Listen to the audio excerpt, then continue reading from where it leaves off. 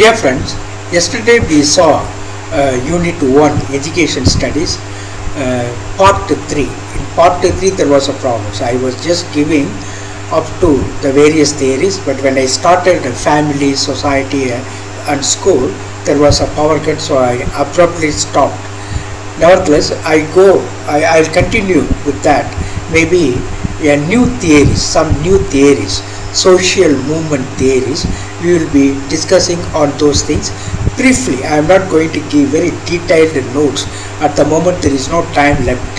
For that reason I am going to give a very brief, at the same time most essential ideas on each unit. So we will be able to cover before the 6th, I am sure. At least by 6th noon we will be able to cover all the 10 units in education subject.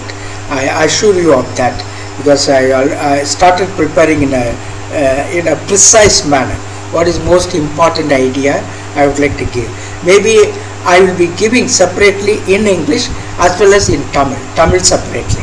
So that would help you, and also for the sake of saving that time, let me indulge in such kind of moves. God bless you abundantly. Let us start the video lecture immediately. Dear friends, Education Studies Part 3, Concept of Social Movements, Theories of Social Movements. In theories of social movements, there are some important theories like relative deprivation theory, resource mobilization theory, political process theory, and new social movement theory. So we will discuss the meaning of each theory and its educational implications, and also some of the most important questions. I am not going to give a long list of questions here. The most important which we should understand, only those questions I am going to give just now, so that you will be able to understand the concepts very clearly. Maybe when time permits we will do it in an elaborate manner. Okay, what is the concept of social movement? What are the important points and insights? How do you define social movement? Social movements are organized efforts by a large group of people to achieve or block a particular social, political or cultural change. I hope you understand. Again I repeat, social movements are organized efforts by a large group of people to achieve or block a particular social, political or cultural change.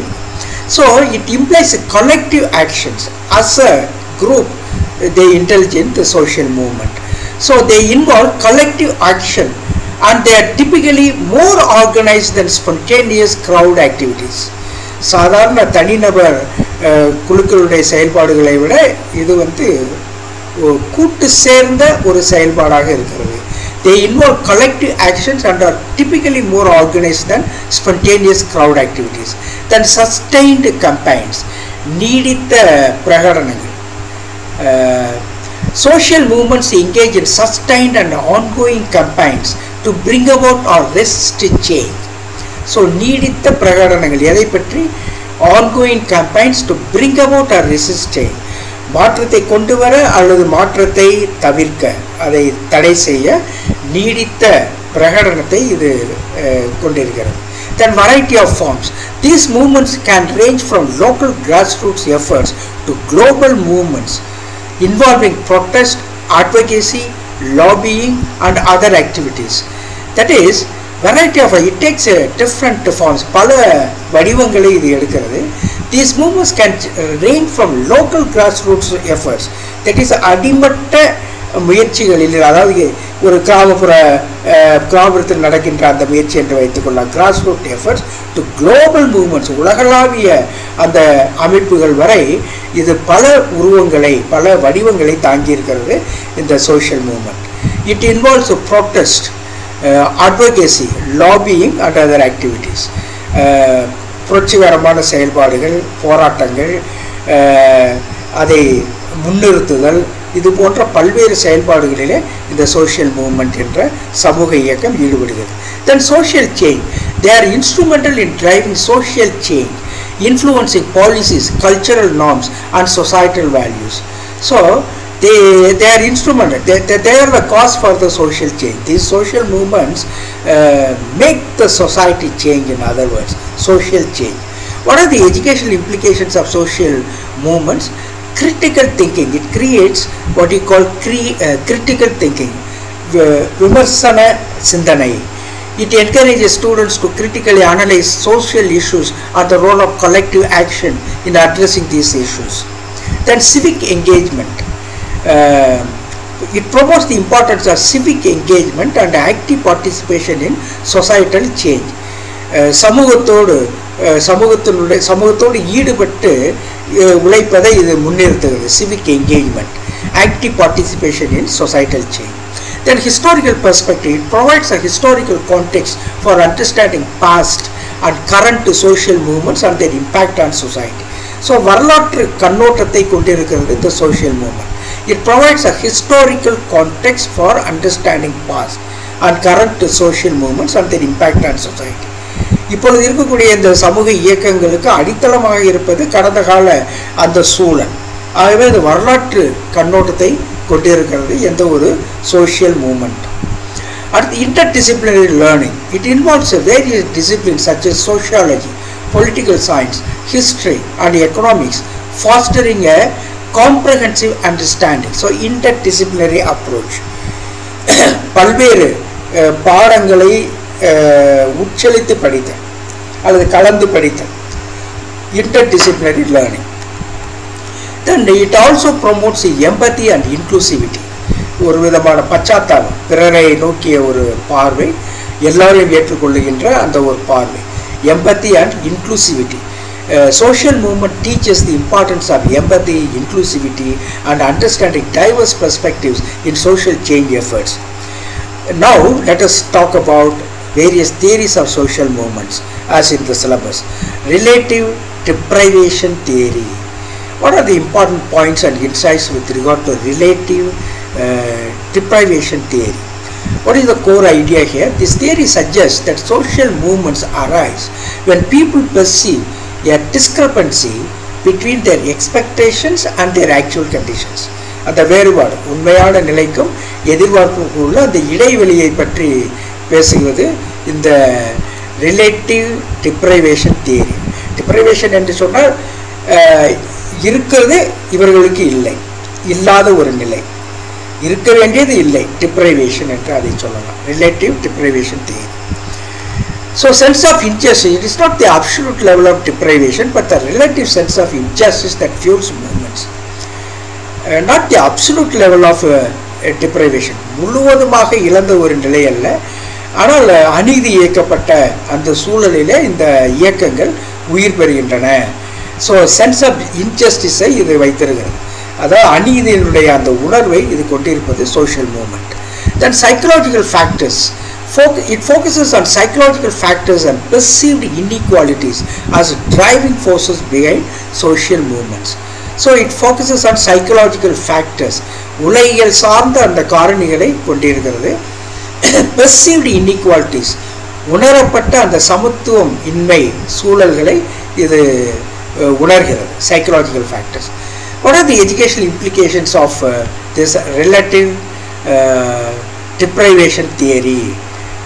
What are the educational implications? Understanding inequality. It helps students understand the psychological impacts of social and economic inequalities. I hope you understand. So it makes students understand the inequality in the society. Then empathy development. So other-centeredness. It cares for others, in other words, So it fosters empathy by highlighting how perceived injustice can motivate individuals to seek change. They see certain injustices, they don't want that, so they are interested in the other people who are suffering in the world. For that, the social movements do something in order to lift their lives up, in other words. So it fosters empathy by highlighting how perceived injustice can motivate individuals to seek change. Then social awareness. It raises awareness about the importance of addressing perceived injustices to maintain social harmony.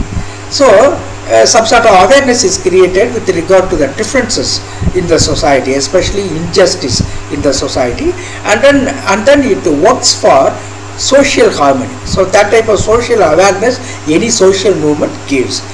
Now it is over. Now we go for the next one, that is resource mobilization theory. Resource mobilization theory, next theory, yes. It is about resources, money, people, skills, networks, everything resources. What are the important points and insights with regard to the resource mobilization theory? Resource focus. It is having resource as the focus. It emphasizes the importance of resources, money, people, skills and networks in the success of social movement. In relation to social movement, how to mobilize resources, how to mobilize money, how to get money for running such movements, how to make people work for that, what are the different skills needed for the social movement. These are all resource focus. I hope you understand. So this resource mobilization theory is concerned about the people, skills and networks and especially money for the success of social movement. Then organizational strategy. It highlights the role of organization and strategy in mobilizing and managing these resources. So it has many strategies, methods in order to make the movement very successful. So it talks about the role of organization and strategy in mobilizing and managing these resources. Then another implication is that educational implication. Another important point with regard to relative mobilization theory, that is professional activities. It suggests that social movements are often driven by professional activists and formal organizations. I hope you understand. So it's a highly skilled work actually. Many intellectuals may be there. So that way social movements are often driven by professional activities and formal organizations which have rules and regulations. It is at the high level, maybe equal to government perhaps sometimes. What are the educational implications? Organizational skills. It teaches students the importance of organizational skills and strategic planning in social activism. இந்த சமூக செயல்பாட்டில் நிர்வாக சம்பந்தப்பட்ட அந்த திறன்கள் மற்றும் அந்த நுட்பங்களை பற்றி மாணவர்களுக்கு இது எடுத்துரைக்கிறது. Organization skills it talks about. It is helpful for the students. Then resource management. It highlights the need for effective resource management in achieving social change. I hope you understand this. Then collaboration. கூட்டு சேர்ந்து பணி செய்தல். It encourages collaboration, network building as the essential components of successful social movements. Of course, we have finished with this one. This is a relative mobilization theory. Most important points we have covered. Now, this is political process theory. Political process theory. What is political process theory? Political opportunities. It focuses on the political opportunities and constraints that influence the emergence and success of social movements. I hope you understood, no? It seeks always political opportunities and also the various obstacles that influence the success of social movements. So that is the political process theory is concerned about. It is concerned about the political opportunities with regard to the constraints that influence the success of social movements. Then state and policy, another thing.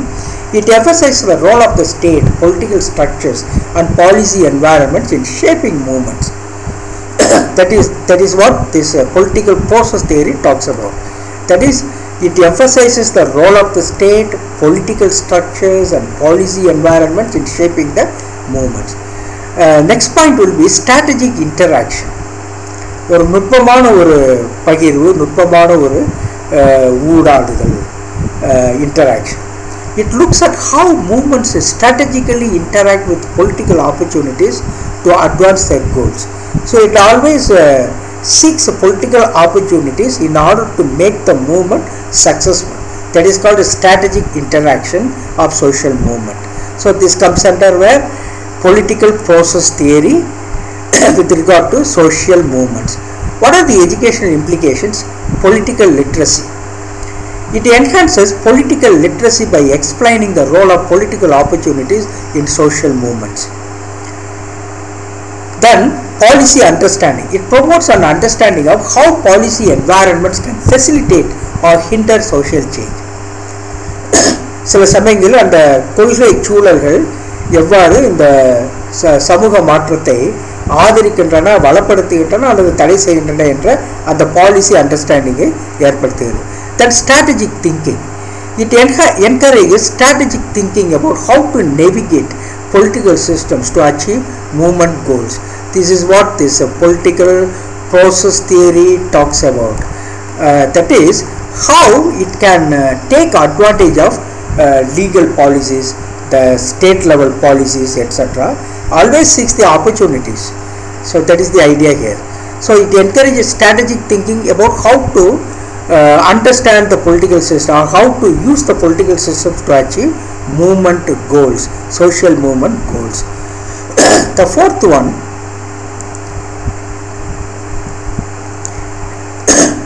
new social movement theory. New social movement theory. புதிய சமூக இயக்க கொள்கை. What is that புதிய சமூக இயக்க கொள்கை? What are the important points and insights? Post-industrial focus. What does this mean? This theory, that is a new social movement theory, focuses on movements that arise in post-industrial societies, addressing the problems beyond the economic concerns such as identity, culture and quality of life. Today we talk about the environmental protection. So that comes under post-industrial focus. Those days we used to worry about our economical status, our identity, culture, quality of life. And more than that, what is needed in the modern world, that is environmental protection. That is called post-industrial focus. I hope you understand this. This is called a new social movement theory. So it becomes more than the ordinary concerns like economic concerns, identity, culture, quality of life. It's more than that. If environment is protected, all these things will be there actually. So that way this is called a post-industrial focus. The non-material goals. It emphasizes non-material goals like environmental protection, human rights and cultural recognition. Formerly we used to be worried about our own quality of life, our own prosperity, well-being, all these things. And today we talk in a different manner. We speak in a different manner like environmental protection, human rights and cultural recognition. It's much more important than the material goals. That is our prosperity, our wealth, our fame, our own growth in the world, all these things. More than that, today we are talking about environmental protection, human rights, cultural recognition. This is what this new social movement theory talks about. I hope you understand this. Those days we used to be worried about only our prosperity and well-being. Today it is something else. Then collective identity. It is concerned with the collective identity. It highlights the importance of collective identity and shared values in motivating and sustaining movements. So collective identity, கூட்டாக சேர்ந்து அடையாளத்தை பெறுதல் இன்று ரொம்ப முக்கியமான ஒரு கருத்தாக இருக்கிறது இந்த new social movement theory. It highlights the importance of collective identity and shared values in motivating and sustaining movements. சமூக இயக்கங்கள் எப்பொழுதும் மனிதனுடைய சூழலை பெரிதாக்குவதற்கு, வளப்படுத்துவதற்கு முயல்கின்றன. அதுவே ஒரு கலெக்டிவ் ஐடென்டிட்டி பெற்றிருக்கிறது என்பதை நாம் மறுக்க முடியாது. What are the educational implications? Cultural sensitivity. This new social movement theory promotes a cultural sensitivity and awareness of diverse social problems beyond economic concerns. The same idea, no? Normally we used to be worried about prosperity, our own well-being. Now diverse social issues, the entire world needs to be worried about. The environment is such a big issue today. So one's culture will be safeguarded only then only when environment is protected. So the cultural sensitivity comes in here. Then identity and values. It encourages students to explore the role of identity and values in social activism. So சுய அடையாளம் மதிப்புகள். It encourages students to explore the role of identity and values in social activism. அந்த சமூக செயல்பாட்டில் இருக்கக்கூடிய மதிப்புகள் மற்றும் அந்த அடையாளத்தினுடைய பங்கினை ஆய்வு செய்வதற்கு, அதை ஆராய்ச்சி பெறுவதற்கு, அதை பகுப்பாய்வு செய்வதற்கு மாணவர்களை தூண்டுகிறது. எது? New social movement theory, identity and values. Then holistic perspective. It provides a holistic perspective on social movements encompassing a wide range of contemporary issues. Today we talk about global issues, not our own selfish prosperity, well-being, etc. The entire world has to be protected. That is the holistic perspective today. That is what this new social movement theory talks about. So how to conclude these areas? Understanding the concept and theories of social movement is very important in education, as it fosters critical thinking, civic engagement, and a comprehensive understanding of societal change. By integrating these theories into educational curricula, students can gain valuable insights into the dynamics of social movements and their implications for both historical and contemporary context. So history also becomes part of the social movement theory, no doubt about it. Actually, social movements are born because of history. In the history, a particular defect is found out, some disparity is found out, and so social movement is born in order to correct it, or in order to remove it, in order to change the society, like that. Now what is the concept? And now we will have certain questions with regard to the concept of social movements. What is the primary purpose of a social movement? It is to elect political leaders, to promote social change, to enhance corporate profits, to entertain the public. What is the primary purpose of a social movement? It is to promote social change. Very important one. What is the purpose of social movement? Dear friends, it is to promote social change. That is the main focus of any social movement. How will we explain this? Social movements are collective efforts by groups of people to create change in societal norms, values, or policies. Their main goal is to address the problems in the world and create social, political, or economic improvements globally in the world. Which of the following best defines a social movement? Some examples are given. Which best defines a social movement? We have to see. A temporary gathering of people for a specific event. Certainly not. It's a collective effort. It's a long-term collective effort to promote or resist change. This is what we have seen in the definition. Third one, a government initiative to improve public welfare is an ordinary thing. A business strategy to increase market share? No. So what is the definition of social movement? That is what we are talking about in this question. That is a long-term collective effort to promote or resist change. ஒரு நீண்ட கால ஒரு கூட்டு முயற்சி, மாற்றத்தை, சமூக மாற்றத்தை வளர்ப்பதற்கு அல்லது சமூகத்தில் சில மாற்றங்கள், தேவையில்லாத மாற்றங்களை தடுப்பதற்கு, உருப்படியான மாற்றங்களை வளர்ப்பதற்கு, தேவையில்லாத மாற்றங்களை தடுப்பதற்கு, long term collective effort to promote or resist change. So the social movements involve sustained, நீடித்த, organized effort, ஒழுங்கமைக்கப்பட்ட முயற்சிகள் by a group of individuals to either advocate for or oppose changes in society, often targeting social, political, or cultural problems. Third question, social movements typically rely on which of the following to succeed? வெற்றி அடைவதற்கு எதை அதிகமாக நம்புகிறது கேள்வி. Financial investment from corporations, mass media coverage and public support, secretive operations and anonymity, government mandates and policies. It's a very important thing. Propaganda, advertisement. Social movement should be spread unless it is propagated, it won't spread. People have to propagate this to very many people. So which will be, they will be relying on what? Naturally they will be relying on mass media coverage and public support. Without the public support, no social movement can become successful. So both the things very important. Mass media for propaganda, for advertising once the movement's ideals. So mass media coverage and public support. So social movements need public visibility and support to influence change. மக்கள் பார்க்கணும், social சமூக இயக்கங்கள் இருக்கின்றன என்பதை பார்த்து அவர்கள் அதை ஆதரிக்க வேண்டும். அது ரொம்ப முக்கியம். So the social movements need public visibility and support to influence change. Mass media coverage helps bring attention to their causes, and public support can pressure decision makers to respond to the demands. Yes. Next question. An example of a social movement is what? Some 4 things are given, which is the right one. You have to see what is an example of a social movement among these 4. A national election campaign, the civil rights movement, a corporate merger, a music concert tour. Of course, you will understand the civil rights movement.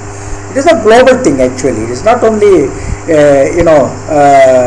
meant for one particular country or any. Civil rights movement everywhere, in the state, in the nation, in the global world, in the world itself.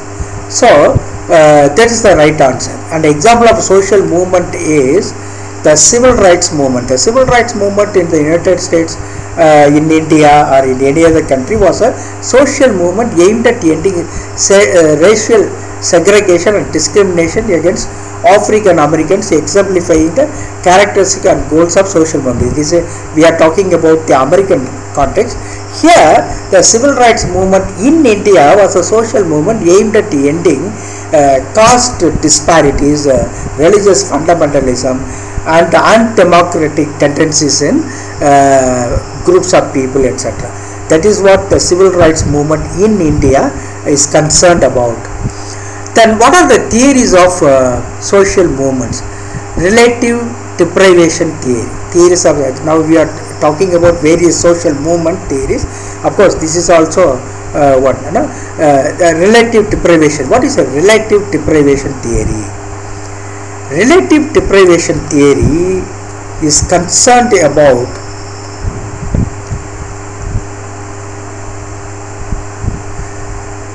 social movements arise when people have more resources than they need, or experience a gap between their expectations and reality, or content with their social status, or manipulated by external forces. When does it happen?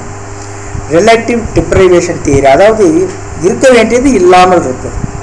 Relative deprivation theory அதாவது ஏழை சூழல் இல்லாமல் இருக்க வேண்டும், அவர்கள் இருக்க வேண்டும். அப்போ ஏழை வஞ்சிக்கப்பட்டிருக்கிறார்கள், அவர்களுக்கு இல்லாமல் இருக்கிறது. அதுதான் இந்த டிப்ரைவேஷன் தியரி சொல்லுகிறது.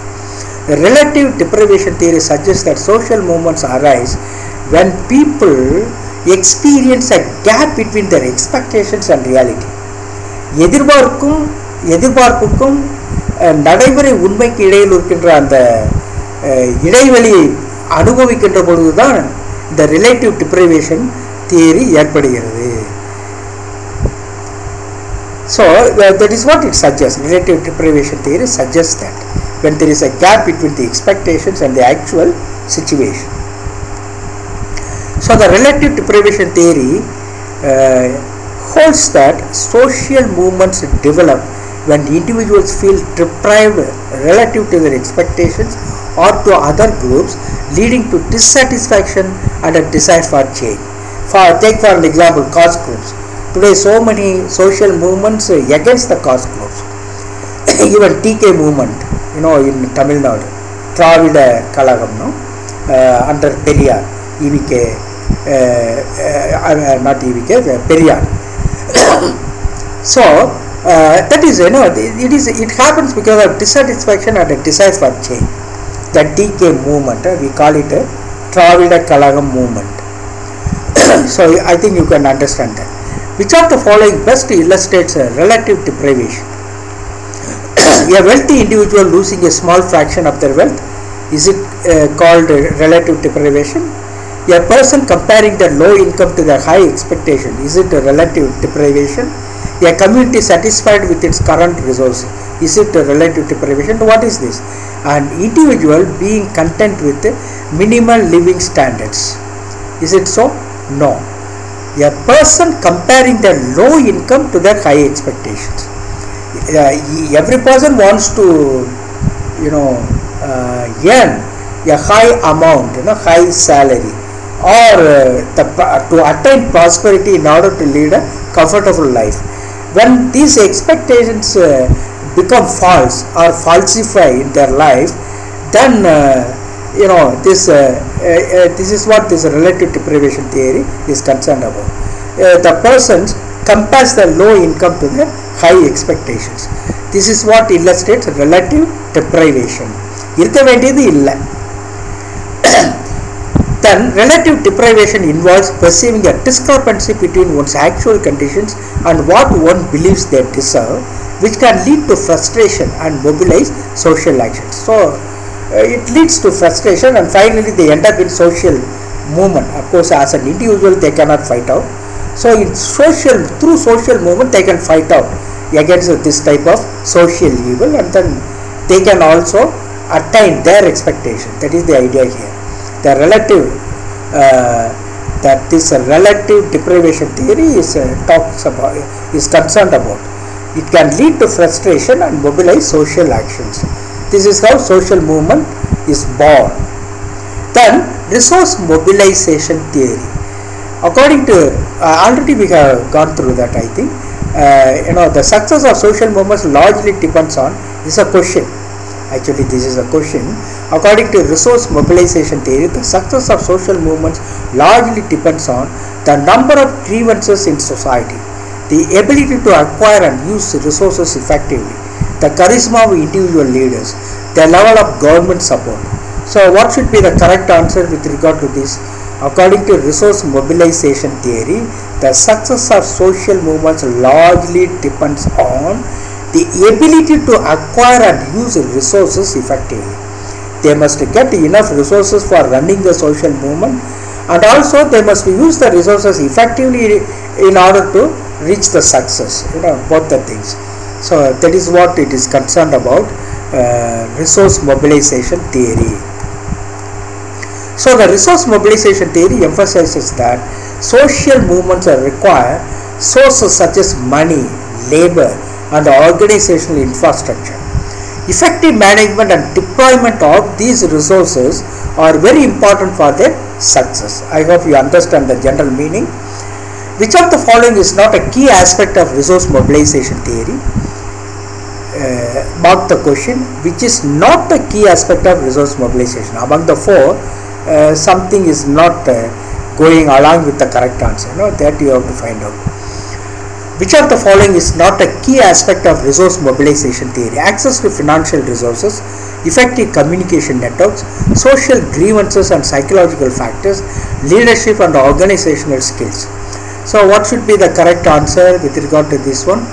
Not a key aspect of resource mobilization theory. Effective communication networks we need, then only they can get support from people and get money also. Social grievances and psychological factors, that they also are they playing? No. Leadership and organization they need, and effective communication networks they need. Access to financial resources they need. What is not needed here? Social grievances and psychological factors. It is very much personal or particular groups. It belongs to particular groups. It is not to the social movement groups as such. So that way, social grievances and psychological factors will not go together with the resource mobilization theory. It is not the key aspect. Of course, it can be an accept at the in a remote way. It can be okay, but still, when you say whether it is a key aspect of resource mobilization theory, it is not the key. Resource mobilization. It is not the key aspect. Social grievances and psychological factors. So the resource mobilization theory focuses more on the practical aspects of organizing and sustaining a movement, such as resource acquisition and management, rather than the underlying grievances or psychological motivations. I hope you understand. Next question on political process theory. Political process theory argues that social movements are most likely to emerge when political opportunities are present, when society is completely stable, there is no possibility of political change, the economy is flourishing. Which should be the correct answer for this question? Political process theory argues that political movements are most likely to emerge, to be born, when political opportunities are present. So it goes along with the political opportunities. That is what political process theory. So you must keep this in mind. Political opportunities should be present. It always seeks, the political process theory talks about political opportunities to be present in order to make the social movement successful. So very important, political opportunities with regard to political process theory. So what is the explanation here? Political process theory suggests that social movements are likely to arise when there are favorable political conditions such as increased access to political power, changes in government policy, or broader societal shifts that create opportunities for change. That we have to understand. Then which of the following factors is considered crucial in political process theory? Which of the following factors is considered very important in political process theory among the four? The moral righteousness of the cause, the availability of political opportunities, the technological advancement of the society, the economic prosperity of the movement's leaders. Which would be the right one? The B, the availability of political opportunity, because already we have seen that the political process theory is linked with the political opportunities in order to make the social movement successful. That we have to keep in mind once and for all. What is the explanation for this? Political process theory highlights the importance of political opportunities, which are the external conditions that can facilitate or hinder the development and success of social movements. So both the things, either it can hinder or it can develop the social movement. So political opportunities that are external conditions which will facilitate or hinder the development and success of social movements. Of course you understood, I think. The last one, new social movement theory. புதிய சமூக இயக்க கொள்கைக்கு பற்றிய 2 கேள்விகள். New social movement theory emphasizes that contemporary social movements are often focused on economic redistribution, cultural and identity issues, political party agendas, military interventions. Of course, we already seen it goes beyond our personal benefits. It talks about the global welfare, the global benefit. New social movement theory. That is why it doesn't talk about the cultural identity or prosperity of one's own nation or anything. It is broader. It goes to the global world even. So the new social movement theory emphasizes the cultural and identity issues. New social movement theory posits that modern movements can concentrate on cultural identity and lifestyle problems rather than purely economic or political objectives, reflecting broader changes in societal values and priorities. Of course, we understand the general meaning out of these words. It is more than ordinary prosperity or welfare. It goes beyond that.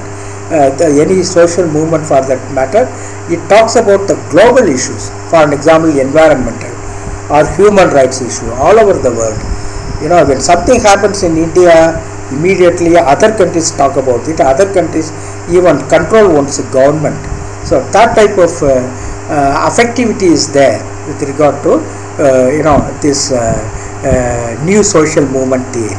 So no country can be separate. It can be an island.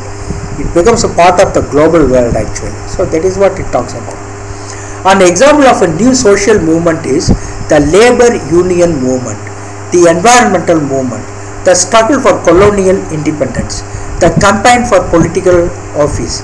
So which should be the right one? An example of new social movement is nothing, I already told you, the environmental movement, because it is much more than one's own country, the welfare of one's own country. The entire world has to be safeguarded. then only each person can be living securely, happily, safely. So the environmental movement is an example of a new social movement focusing on ecological issues, sustainability and changes in consumption patterns, which align with the emphasis on cultural and identity concerns in new social movement theory. I hope you understood this. Thank you very much, dear friends, for your patience. I am giving this exactly in Tamil version so that you understand it better, because among all the units, only certain areas seem to be difficult. Otherwise, so many things you have already gone through in your B.Ed or M.Ed courses, I am sure. That is why I want to give more explanations on these theories and all, so that you are able to understand it once and for all. So thank you very much for your presence here. Kindly subscribe so that I am boosted up to create more and more videos for you, and also it has got lot of value before others. If you value this, please subscribe also. Thank you very much. God bless you abundantly.